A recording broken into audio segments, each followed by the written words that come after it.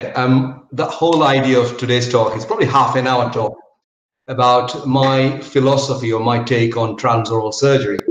And one of the reasons I said from the outset to Peter that I'm very happy to be interrupted. It's what I talk about evolution of a surgeon. If I look back 13 years back, I joined Derby, roughly there or thereabout, as a surgeon who has been trained to do reconstructive surgery. I'm one of the unique individuals in ENT who can do radial forearm flaps, etc. But I'll show you today that it's evolved from not doing any further reconstructive surgery and to be part of the MDT and provide a unique service. And my work has revolved around from laser to the robot, and then laser, and then robot. The reason being is that I've worked probably some of the time in Derby, some of you know that, and also now in Birmingham. And what I'm going to talk today is how to sell yourself as a transoral surgeon. And you'll realize at the end of the talk, all you have learned how to do a tonsillectomy, nothing more than that, to be honest with you. And the other thing I would say, that if you provide transoral surgery, you will find that out of those oropharyngeal cancers, 1/3 you'll save them having any radiotherapy or any chemoradiotherapy, which is a great news for the patient. 1/3 of the patient you'll find just give them radiotherapy, which is again a great news. You've avoided giving them chemotherapy. And unfortunately, the last 1/3 you'll find the patient needs all three. And that is the debate we have, because we haven't got a level 1 evidence for transoral surgery in oropharyngeal tumor or cancer practice. So the background, so one has to remember, I think it's more of when I started being an ENT registrar, roughly millennium time. This is a paper some of you know who are die-hard head and neck surgeons or want to be head and neck surgeon. It's a paper from America, from James Pearson, Florida, very clearly made sure that, non-surgery is the standard of care. Why? Because they've looked at 6,400 patients. And what are they?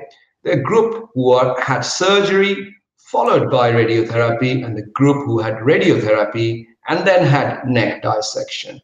And if you look at the tongue-based outcomes, and it's very obvious that both the groups, the outcomes are similar.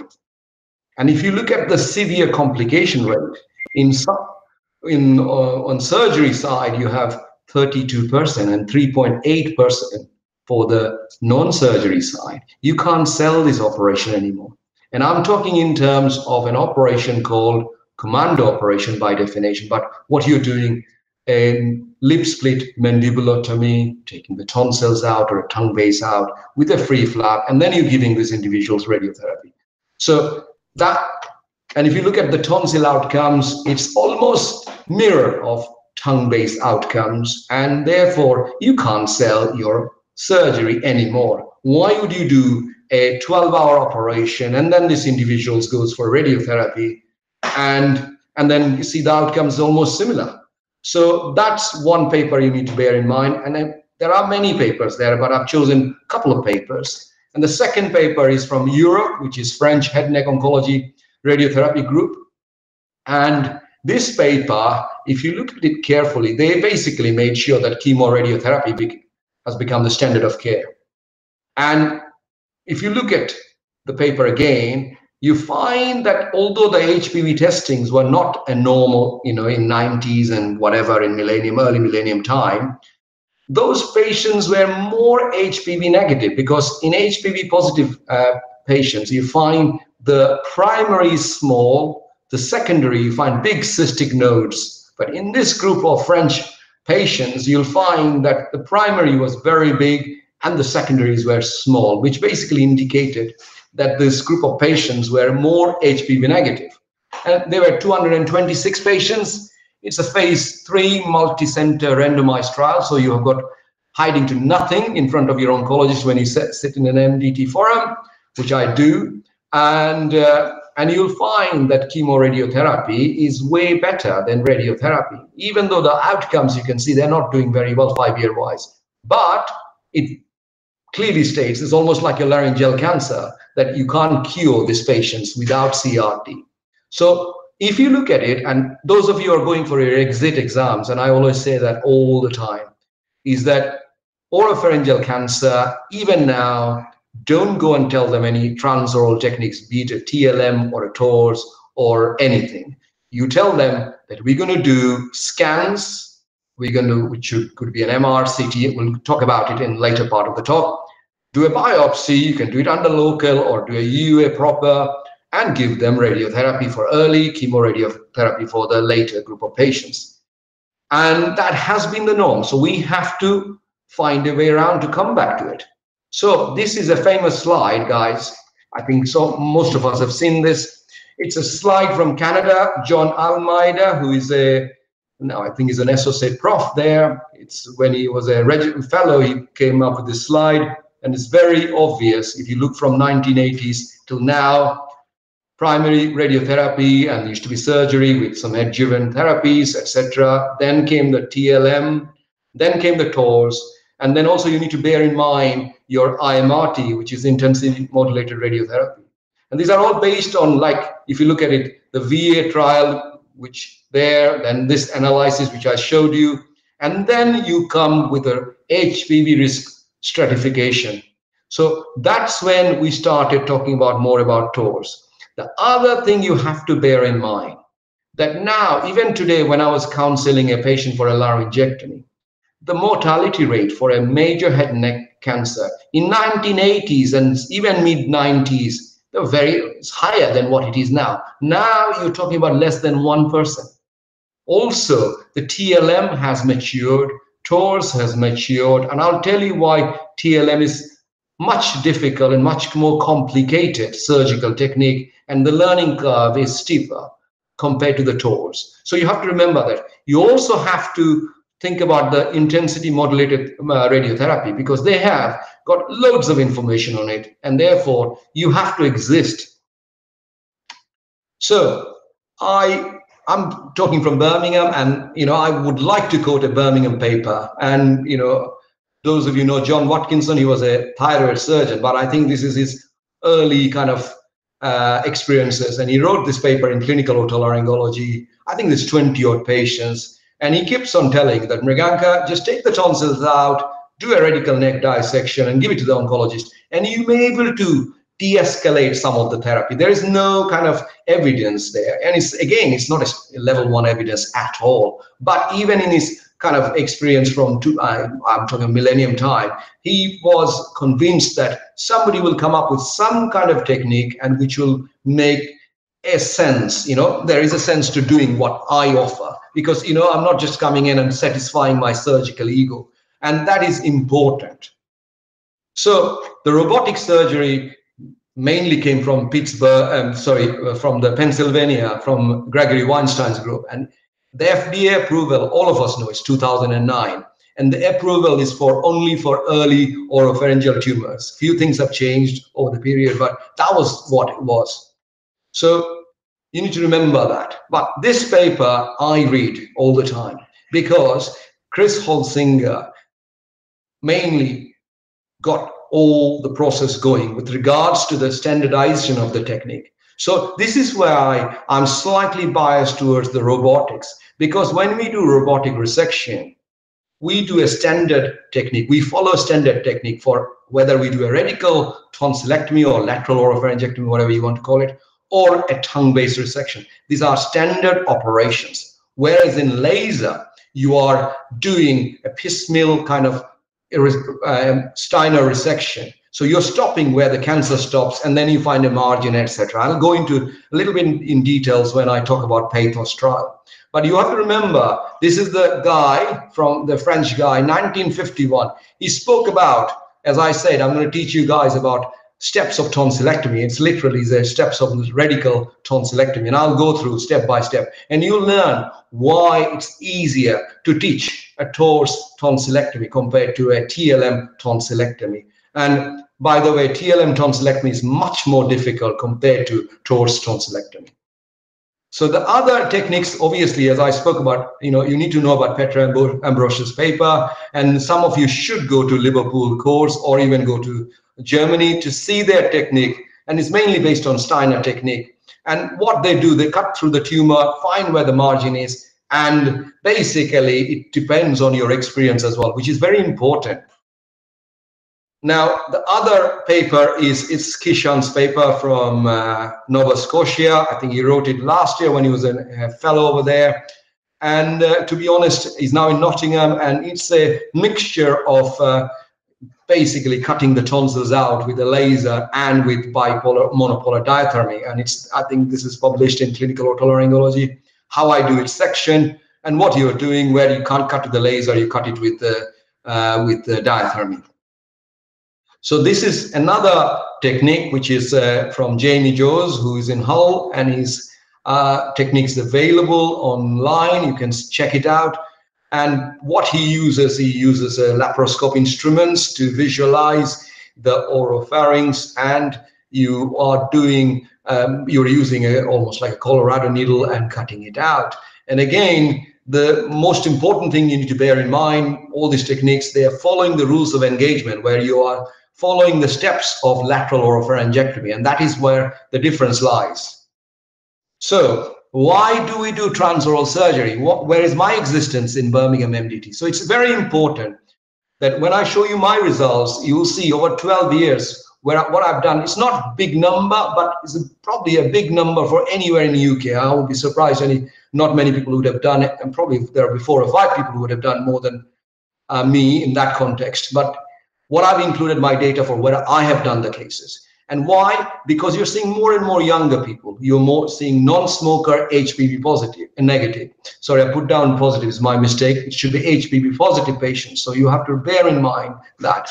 And also remember, Americans talk about HPV positive patients. They've got a tsunami of HPV positive patients. We don't have that. We always have smoker HPV positive or somebody who's been an ex-smoker. And even in the Pathos trial, which I'll talk more in details, you'll see they've gone back and saying that 6 months ex-smoker kind of thing they're talking about. And they're also including the people who vaping or e-cigarettes. Why? Because our demographics is slightly different from American demographics.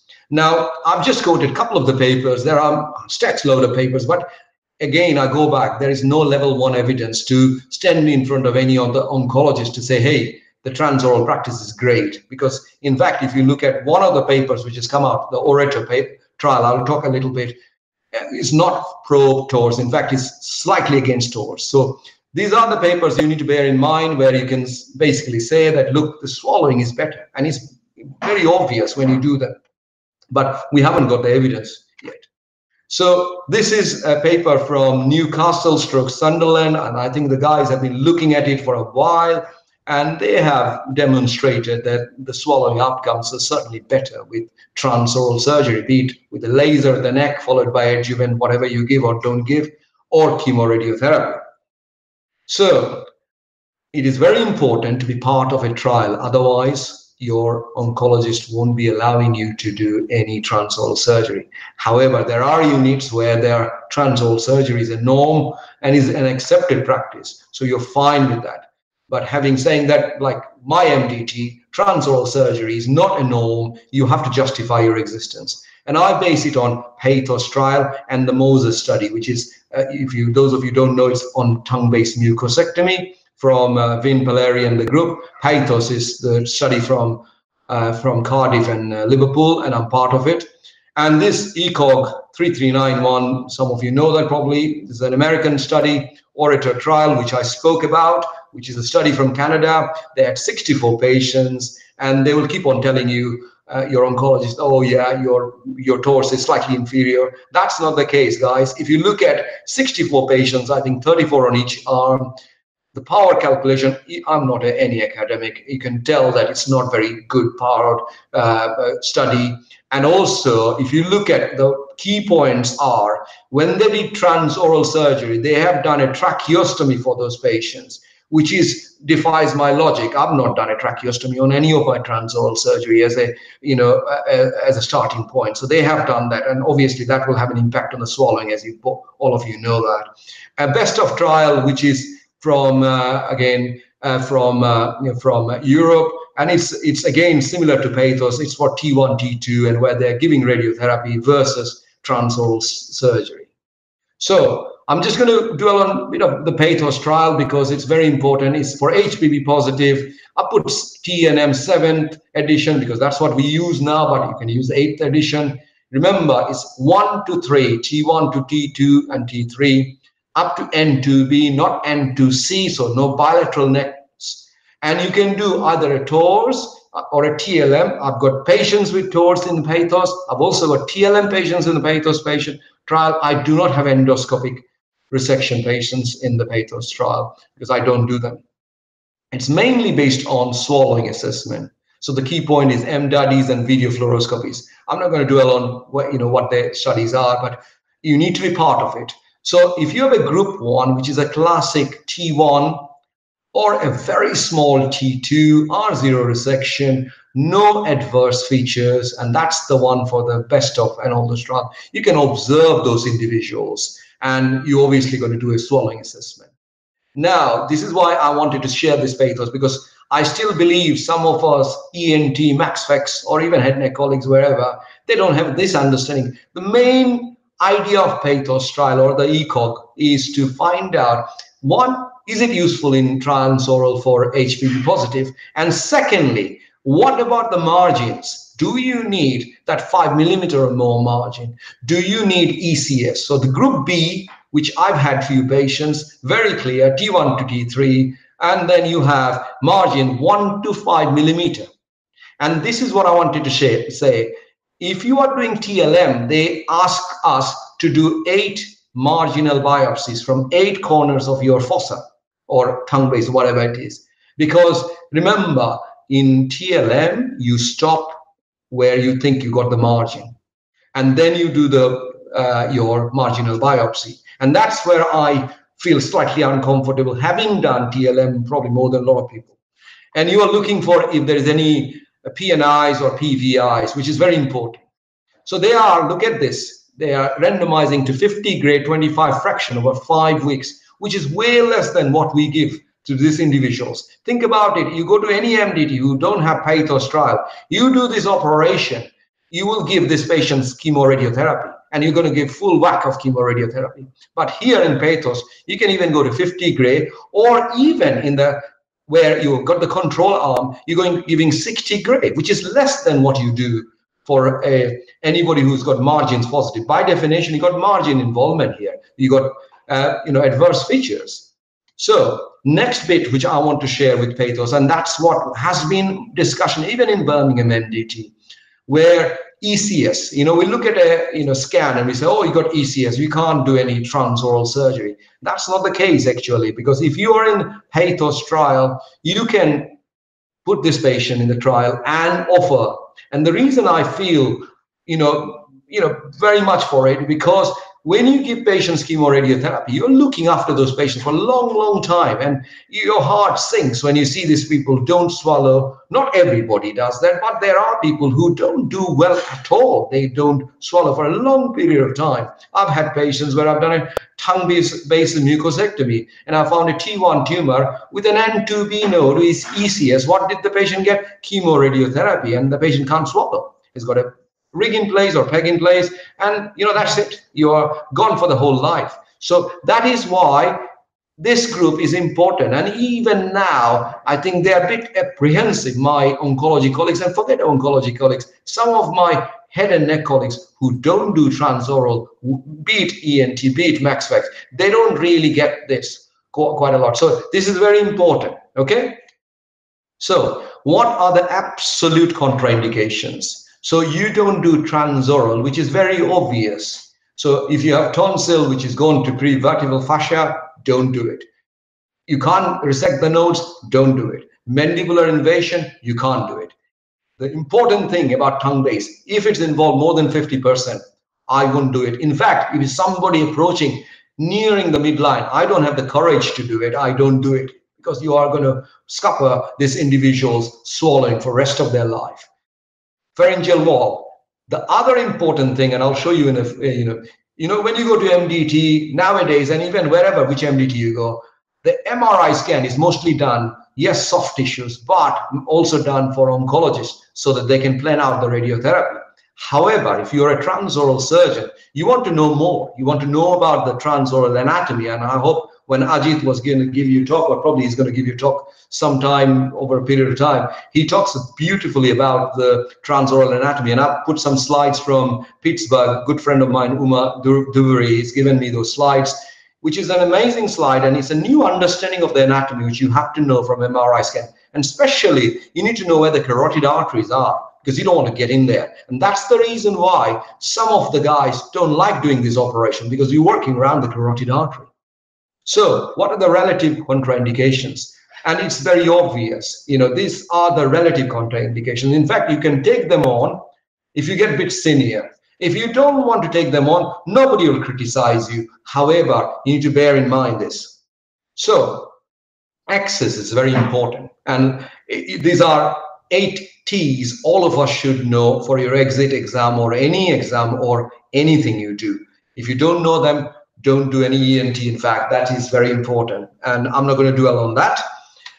So how do I investigate? Most of the time, as I said, if it's an HPV positive patient, it's an ultrasound core biopsy of that cystic lump if you can get it, which is a great news, because core is very important, because you'll be able to know the patient's HPV status. You need to do a CT and MR, and as I said, MRI scan is very, very important.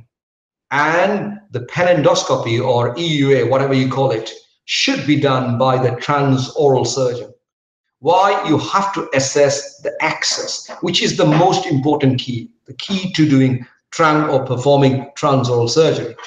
And I always put this thing up, and I remember all those, I think probably 7-8 years back, I put it up in a West Midlands training day, and I don't think anybody knew the name. I think everybody knows, I think. This is an FK retractor, and without that, you can probably do tonsillar transoral surgery, but you can't do tongue-based surgery. You probably can get away with it. But you also need to know how to sort of build it up, and you need to put it in and see whether the access is good or not. And similarly, you can't forget your Boyle-Davis mouth gag. So this is what I'm talking about. This is a beautiful case where you have a large node in the level 2 area, and this is your primary. It's the lower part of your tonsil, and you can see there's a good plane. It's not going into the parapharyngeal space. You can see the carotids and a lot, and you also can see it's not involving the base of tongue, which is a well-localized tumor. And if it's an HPV positive, then you can do you can perform transoral surgery. So this is the next one where you cannot do transoral surgery, and this is involving the base of tongue. This is what I want to share, because you find quite a lot of the patients who come in having had tonsillectomy, and this is a T2 tonsillar tumor, had a tonsillectomy by my colleagues, and there is no sign of cancer there. So this lady underwent fossa resection, because you see the vessels there, a bit twisted. It gave me a bit of apprehension when I'm doing it. I'll tell you what this other vessel is in a second. And there was no nodes. So I did a fossa resection with transoral robotic surgery and neck dissection. So I think I'm getting to 30 minutes, so I'm going to skip through some of it. So palatine tonsil, for those of you who are absolutely junior, this is, we all should know this. Now I'm going to come to more important bits. So again, the blood supply is very important, and I'm going to go into the blood supply in a bit, in details. Okay, so the blood supply is mainly from the lingual artery, from the ascending pharyngeal artery, and obviously you get the tonsillar branch of facial artery. And you need to take care how you address them, and you need to remember ascending palatine artery as well. The nerve innervation, important, because the glossopharyngeal nerve will come on your way when you do a radical tonsillectomy. I know all of us have done a tonsillectomy. The reason you don't see it because you don't cross the constrictor muscles at all. So this is the anatomy which I was giving a talk in Baco for one of the instructional sessions. That's medial to lateral. So those of you who are very junior, mucosa, submucosa, pharyngovascular fascia. Then you got the constrictor muscle with a bit of a middle constrictor in there, and then you got the buccopharyngeal fascia, and that's the lateral bit. So the blood supply, that is for the tongue base. The lingual artery is very important, and I'll go through the lingual artery where it comes, because you need to be ready for it. Otherwise, it becomes a bloodbath, to be honest, because it bleeds, and I've had few instances. So you need to be aware of that. You need to remember where the hypoglossal nerve is, because you don't want to cut that, because it'll be a disaster. Because remember, the swallowing is the most important thing. If you cut the hypoglossal nerve, the patient ain't going to swallow. And you can get hypoglossal nerve neuropraxias as well. I will touch base, and I'm happy to discuss that as well. So this is, I'm grateful to Uma, who is a Pittsburgh professor, and he's, I think those of you want to do transoral surgery, these are amazing articles in laryngoscope, and I've borrowed some of that, and I've used it many a times in my life. So this is what I was talking about. So you got the muscles. These are the styloid muscles, which are your friend. Without that, you will not be able to survive. And that's your artery, which I'm talking about, ascending palatine artery, which is your friend, and you probably have to deal with it, whether you ligate your vessels in the neck or don't ligate it. But you can't get scared, because the idea is to have a control of the vessels in the transoral planes, and also in the parapharyngeal space, and also in the neck. So in the 3 different areas. So you can't chicken out and say, oh God, I can't do it, because it'll bleed if you're not being careful. So this is a slightly better picture, and you can see this is external carotid artery, internal carotid artery. That's your styloglossus, and that's your stylopharyngeus. And you need to remember that, and that's your vein there. So I'm going to go in more details now. And as I said, ascending palatine artery is got different. Can I interrupt you a second? Sorry, yeah. Someone just wanted to know a bit more about the hypoglossal neuropraxia you're talking about. So I think someone knows hypoglossal neuropraxia can be caused by use of the retractor. The FK retractor is a vicious thing. It's quite hard. It causes tongue congestion. So usually people should release the gag every 30 to 45 minutes if you can, partly to avoid congestion of the tongue, and you can get a significant tongue swelling. And also, there are papers, I think Rohan may be in the audience as well, which shows that you can get neuropraxias of hypoglossal and other stuff like lingual nerves and all those things from the gags as well. So you need to be aware of that. And especially when you're doing tongue-based resections, the hypoglossal nerve is not far from your lingual artery. And I'll show you in the picture going forward. Yeah. So going with the anatomical variations of ascending palatine artery, I know I don't think it's necessary for every one of us, but people who are going to do transoral surgery, you need to know. It usually comes off the facial artery, and it crosses. That's your styloglossus, and it crosses there, guys. And then you've got it comes off the facial artery, and it can stay between styloglossus and stylopharyngeus. And I'll show you in my own dissection. It is, I've not found the nerve artery yet, but you can get it, and you can encounter it, and you need to be aware of it. And then the other picture is the one from the previous slide.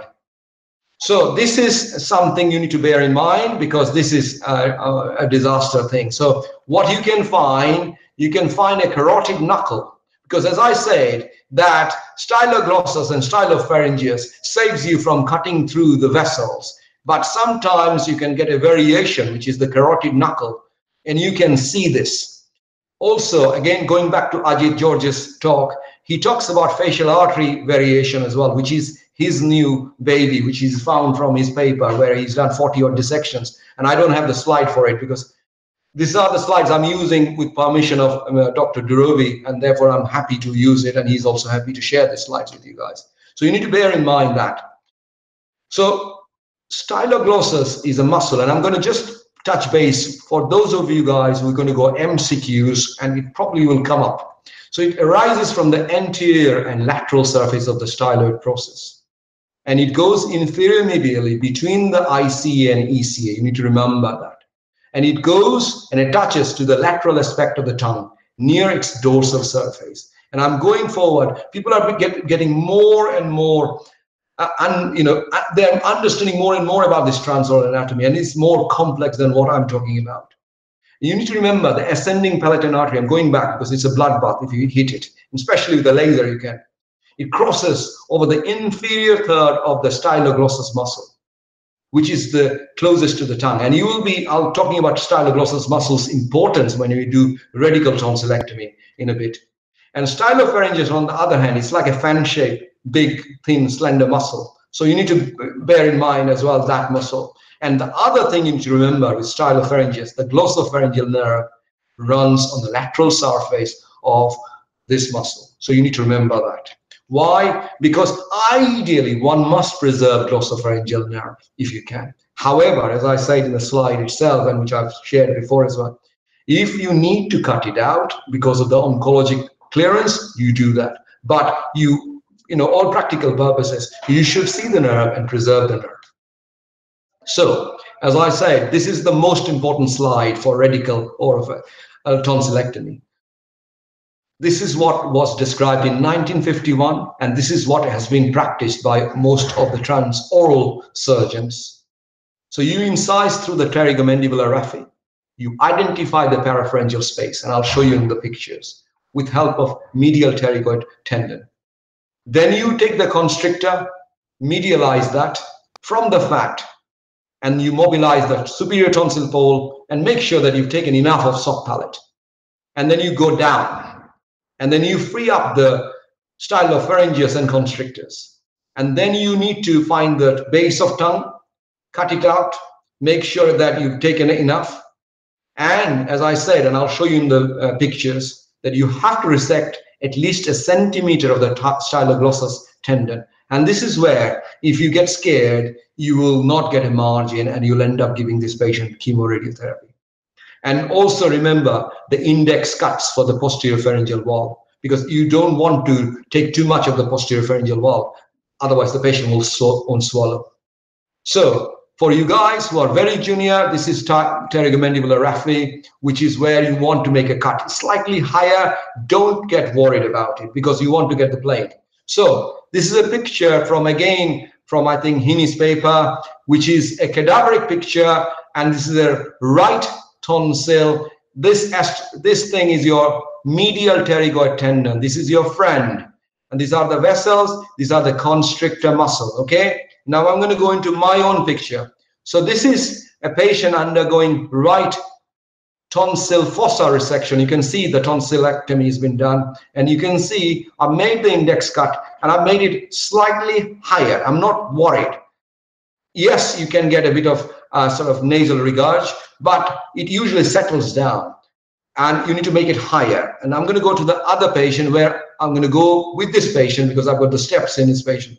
So the index cut there. Remember not to hold any of this tissue with this forceps, which is Maryland bipolar forceps. That's what I use. And I use a 5mm instrument this side, 12mm instrument this side.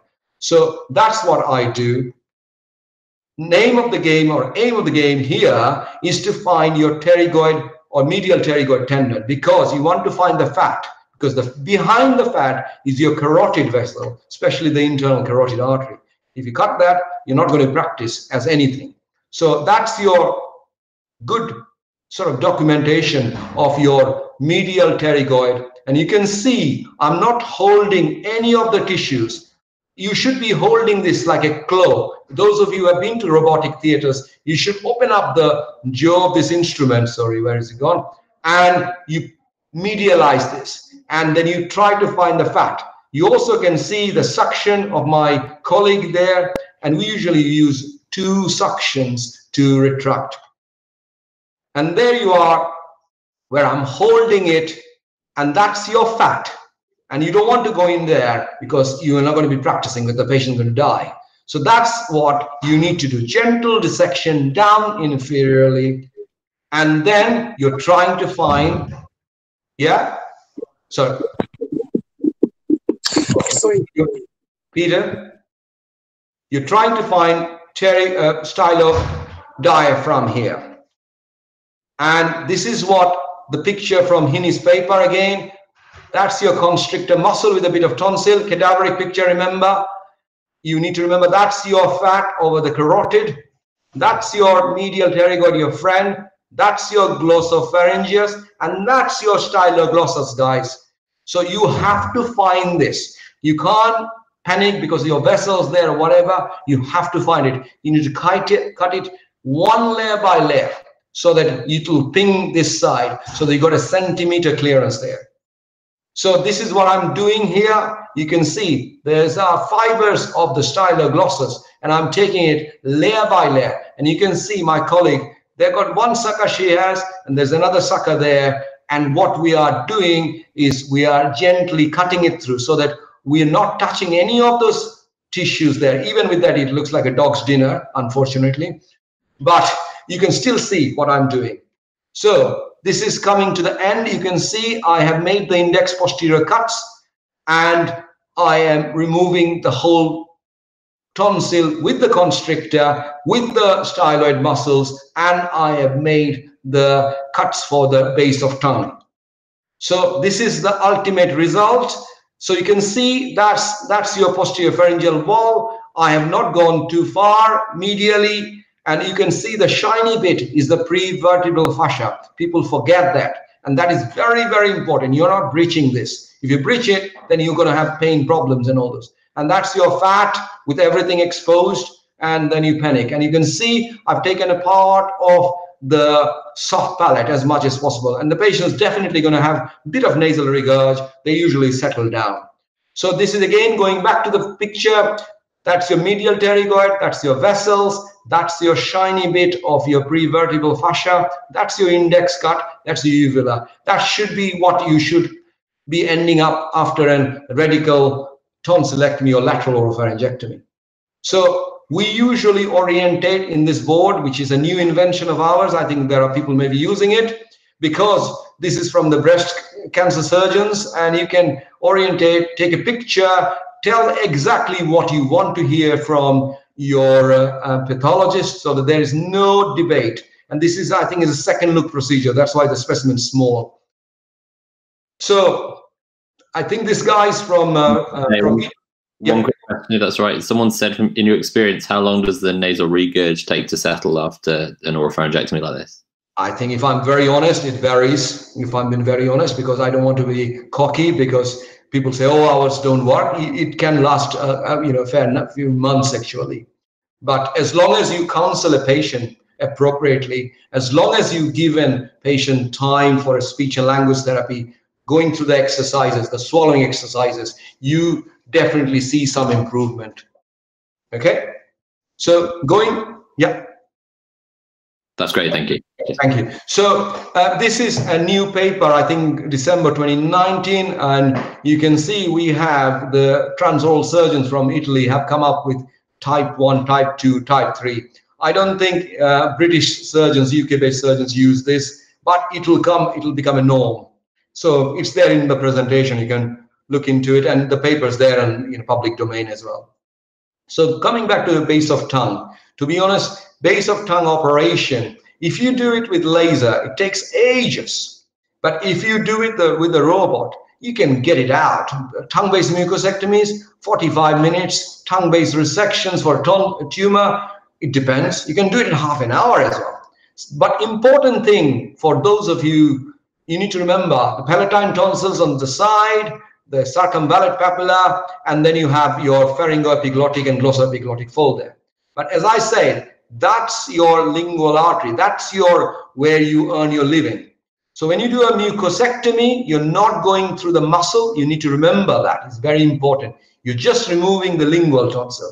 And this is where my view, having done tongue-based mucosectomy with a laser quite a lot in my life, and the TORS mucosectomy, I believe because of the greater vision and 360 vision you get with the TORS, either with the robot, you get a better yield of lingual tonsils with mucosectomy. And that is, maybe there's an element of bias there, but I believe that you get a better yield with mucosectomy with TORS. However, I'll show you in one of the papers, in fact, laser gave more diagnosis than the TORS. But having saying that, the number of laser papers were less compared to the TORS. But you have to remember, the hypoglossal nerve is there. You also need to remember you have to ligate this lingual artery when you're doing it. So again, the same picture, and the pictures, I'm very happy. I think Wahida was going to share with you guys, and these are there anyway, if you look at Heaney's paper. So the main steps are, in nutshell, you have to cut through the posterior third of the tongue. You need to cut the midline cut first, because you need to make sure that you get to the vallicular. It's a cheating way because you can find the depth. You also have to remember that when you're cutting, you're not cutting through the tumor. So therefore, it's very important that when you start doing tongue-based tumors, you have fair amount of experience with transoral practice. And therefore, you need to be doing your tonsils, which are easy. You can be done with any technique, but tongue-based, I must say, TORS comes into its element. Whatever anybody says about TLM, they may have a better practice, but I always found TORS was easier. I've done fair few tongue-based resections with the TLM in my previous life, but it's always, I found it difficult. And also, remember, this clipping of the lingual artery, you definitely need a very good assistant. So I've always done robotic resections, whether I was in Derby with my colleague in Derby, and now in Birmingham with my colleague, because it's important that you have a very good pair of hands, because that artery bleeds like anything. And if you're not good at it, you becomes a pool of blood and you don't see anything. So this is a picture again. It's just to show you guys what you do. It's nothing fancy, and I've not put any videos because it just sometimes doesn't work. And my computing skills are not great. My registrars will tell you that. So this is a good picture of a T1 tongue-based case in Birmingham, and you can see that we got a very good margin in this lady, and she doesn't need any treatment whatsoever. She's done really well, and it also depends on how you counsel these individuals. So the important thing, why I believe, and I'm very happy to be interrupted, I have lost patients while doing a transoral surgery, and that happened over in Derby on a 20th case. And this is when I learned more about transoral anatomy and how you can survive in front of the coroner if you are careful.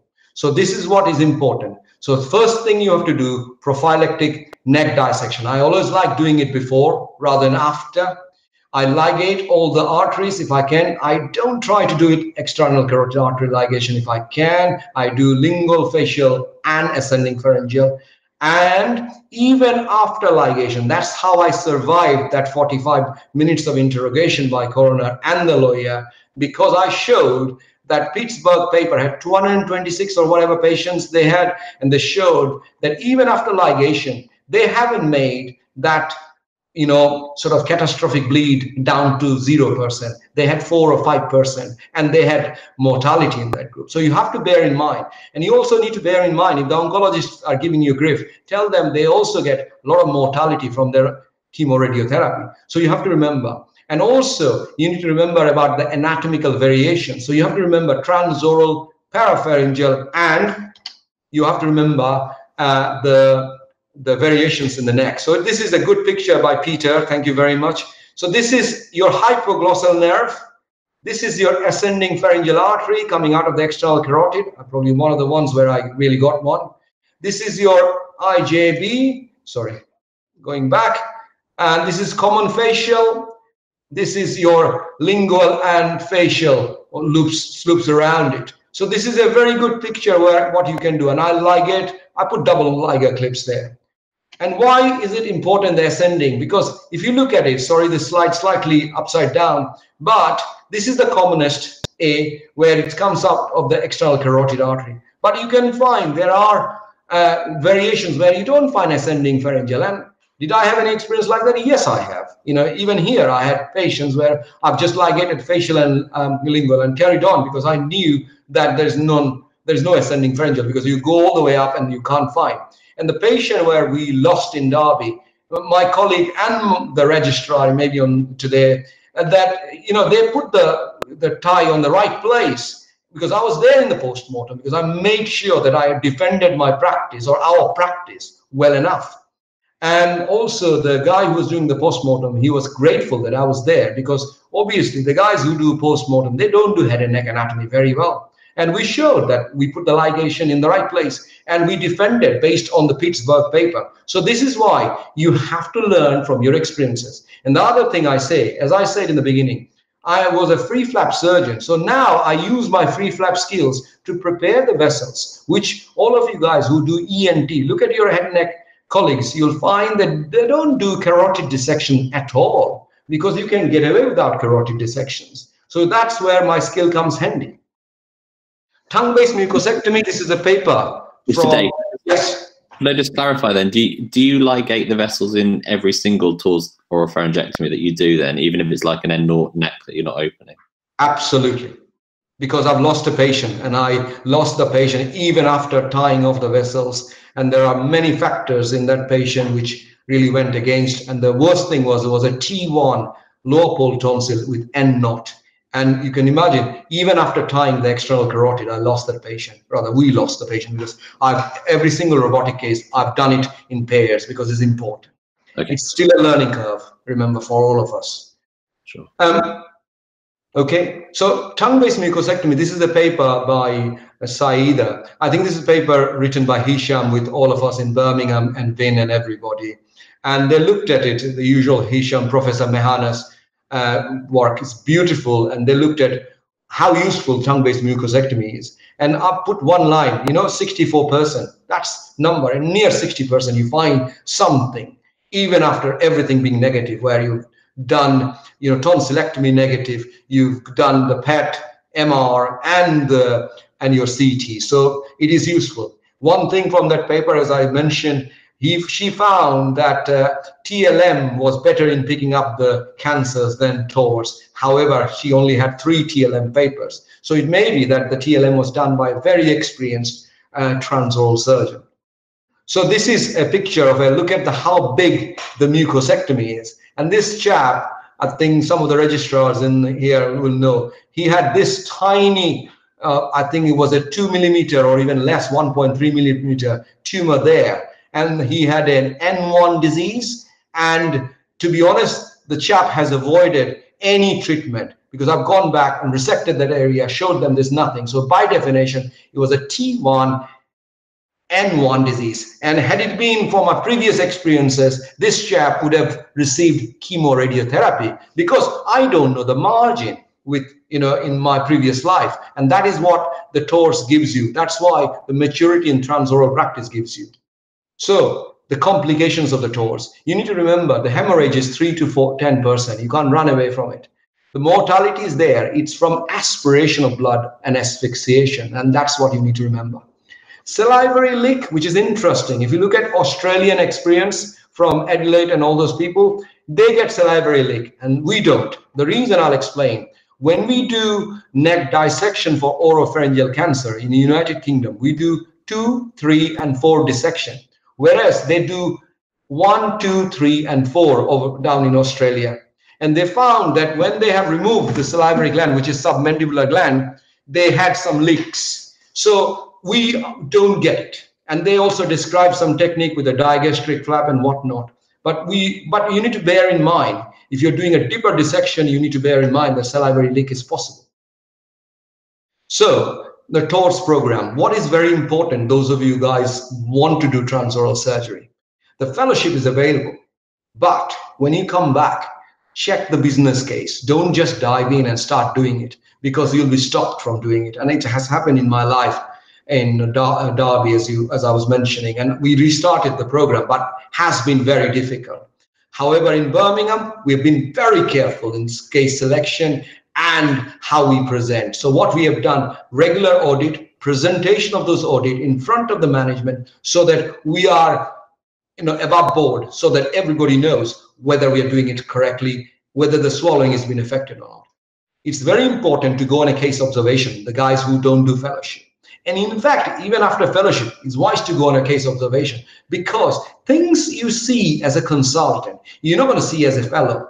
because that's why some people need 3 years or 2 years to mature as a consultant. So it's very important to know that. Console time, which means basically sitting in the console and playing those games. Some of you are better than me in that, and you can do that. But nowadays, the intuitive guys are very, very strict, because I've been to the cadaveric dissection course twice. First time round when I went, nobody checked how much console time I had. But this time round, they were making sure that I was scoring more than 95% on the tasks they have. And they're not easy tasks, guys. And you can't cheat. So therefore, it's important. Cadaveric dissection is very, very important. As I showed you, you can see a lot of anatomy which you don't see normally, but it's very important to understand that. The dry run, I cannot say how important it is, which means that you have your anesthetist, your colleague surgeon, your robotic nurses, and you basically have a simulation. And you do the simulation with the robotic rep, because remember, they probably can do better robotic surgery than you can do. And that is that's the correct thing, actually. So that's what you need to do. And you need to have proctored cases. And to be honest, if I look back at my experience, this time around, I've been very, very rigorous. So when I did a tongue-based mucosectomy, I had Vin down to see me. And having done, and I'll show you my figures, I've done a lot more than a lot of people. And I make sure, Vin, you need to be happy that I'm doing it well. And when I did my lateral oropharyngectomy, he was there. When I didn't get him for a tongue-based resection because I was happier by then. We've maintained the audit. And ideally, you want to get the proctor back when you've done 20 to 30 cases to reassess and see if you relearn anything more, because you want to progress. So patient selection is very important. You need to be part of a trial. Ideally, you should do T1, T2 tumors. Tongue-based mucosectomy is absolutely 100%. And try doing it. If you have a robotic program, do it with a robot. Don't do it with a laser. Then you'll be struggling to justify your existence. And it's very important. So it's important that you have a robotic team, which includes your anesthetist. Why? He has to be or she has to be very comfortable with airway so that they don't get jumpy, because they are miles away from the patient. They know what it means, so that they go and do a case observation, involved in the dry run, get them involved with the robotic rep. And other important thing is the pain control. You need to have a proper pain pathway. Otherwise, this guy is not going to swallow. And that's why you need your speech and language therapist going and visiting centers like even to us or anywhere where they do a lot of transoral stuff, to understand what exercises they need to give.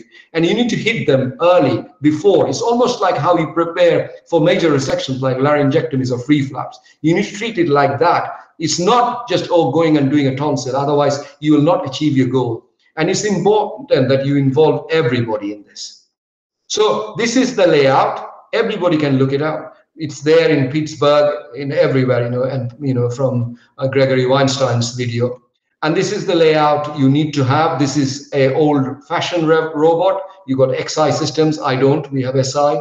So you can see the layout is important. You can see that you can't see the console surgeon at all. So this is very important. And you also can see that the nurse, who is very important, is next to it. And you can see the anesthetist miles away reading a newspaper or something. So this is slightly different, and that's why the dry run is important, because the nurses will not know how to dock a robot for a head and neck resection. This is what you do, and this is very important. Ideally, you should mark out the floor, because they will be used to putting the robot in the wrong way around, because they're mainly robots being used for urology cases. So this is important that angulation is correct. Otherwise, remember, the robot is mainly for abdominal surgery or urology, not for head and neck surgery. So this is my picture from 2014 or something. This is Balas Hamburg. He's from Hamburg. He was my first proctor. You need a dual console ideally, because you can take up if there is any issues, and you also can train your juniors, etc. And it's easy to train compared to laser or surgery, because the steps are standard. There's no deviation from the steps, whether you do a tongue base or a tonsil resection. So this is how you dock, and you can see it's quite claustrophobic, and that is very important. That's why some of us don't like doing this operation. And there are many things you can use to make your life easy. Look at this shield we are using there, which increases and reduces the clash and etc. And I'm using an FK retractor here. And I like putting nasal tube because it goes out of the way. There are people who put oral tube and stitch it up in one corner. I'm not a great fan of that.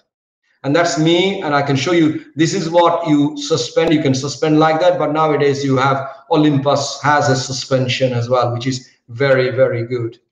So the instruments you need, all these instruments, and these are the cannula, because you need a 5mm, which you will not have in a robotic tray because they don't. You also need this monopolar spatula. You also need the dissector if you are doing free flaps or something. You need a bipolar forceps. And that's how you hang it if you can, if you're posh. And these are the instruments. You need to have this. And this is a little, just a slide. This is a pleomorphic salivary adenoma. This was my first robotic case. Try to select the easiest case known to mankind, because you'll be worked up, you'll be observed by a proctor and everybody else, so that you are really tense and you want to make sure that it goes very well. And that's what I did. And that's my end result, and a young lady. And says PSA of soft palate, and that's what you choose. So, as I said, I did 36 patients with my colleague, Mr. Sean Mortimer, and these are, you can see, we did very number of cases, many different cases. And, some of it's done by Sean as well. And you can see what I wanted to show, that HPV positivity was very low. Maybe the fact that we were not doing the testing there, and maybe also we were trying to do a lot more than what we do now. So nowadays, if you look at my Birmingham experience, I did TLM, as I said. I came back, I started doing TLM again because there's no robot, and that was the number. Super selective cases, and they're all HPV positive. I have not done any single HPV, I think one single HPV negative. But having said that, I've been very, very careful in my case selection, because I don't want the program to fail, because already we do not have a level 1 evidence. So that's what I wanted to share, guys. And also, if you look at my graph for overall survival, it's nothing different from anybody else. So I would like to thank, as I said, Dr. Duberry and Kish, if he's there, but he's been great help for my backup presentation, and Peter and Wahida. Without them, I won't be able to present today. So Peter, if there is any questions, I'm happy to take them. That's great. Thank you today.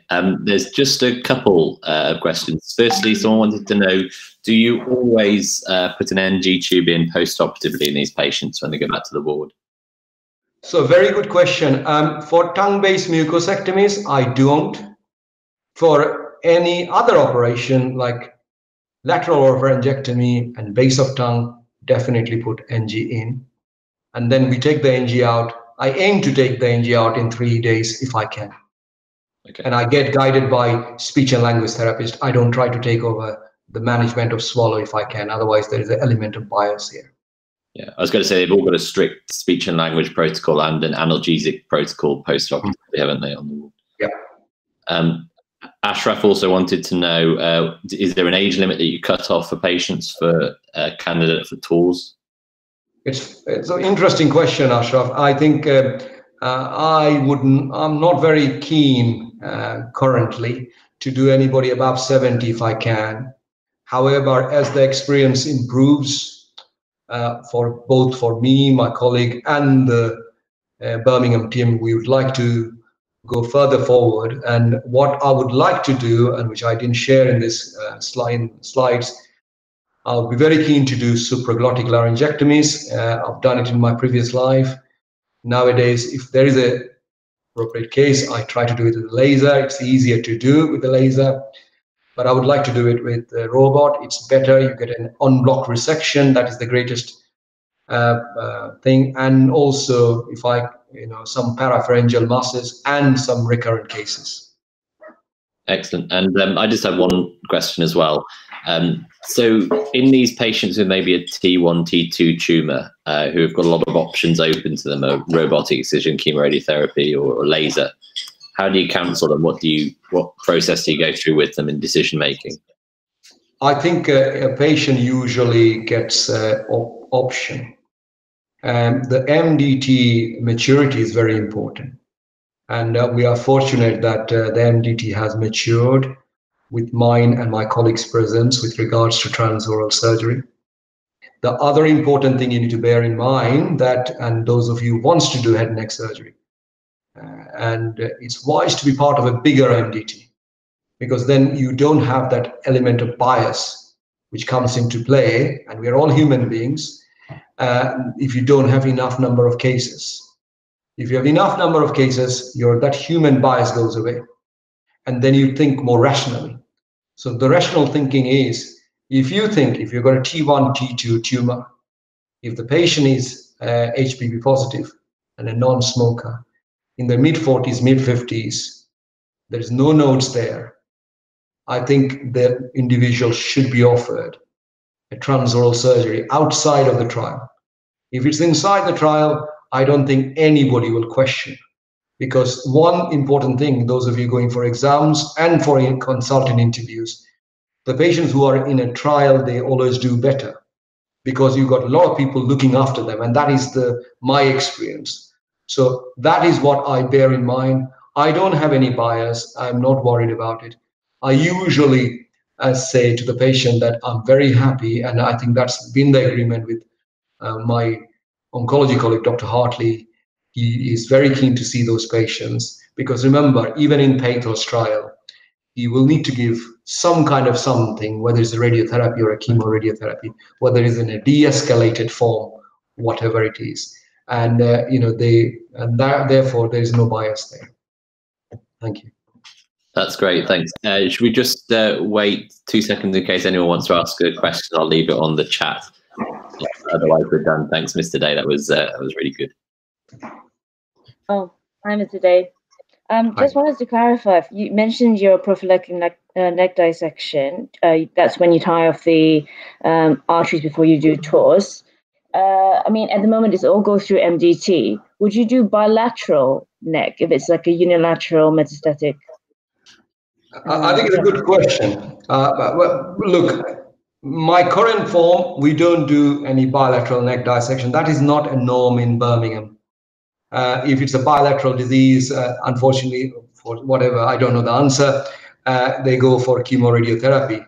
We try to stick to, if the patient's not in pathos trial, we try to stick to pathos sort of norm. And you know from the pathos, if it's an N2C disease, we don't offer them any surgery. So they're not. So currently it's excluded. In my previous life, we've done selective neck on the other side. Yes, if you can convince your MDT, you can do them. But I think there is always an element of a little bit of apprehension among a lot of the surgeons, especially. I don't think so oncologists worry about it too much, about a more extra bit of complications from bilateral neck dissection. Thanks very much, Mr. Day. Thank you. That's great. Does anybody else have any other questions? I think that's it then. So hopefully this video should be available on the AOT website at the end if it all works out. But thanks everyone for coming in. Thanks, Mr. Day. It was a very comprehensive talk. Thank you.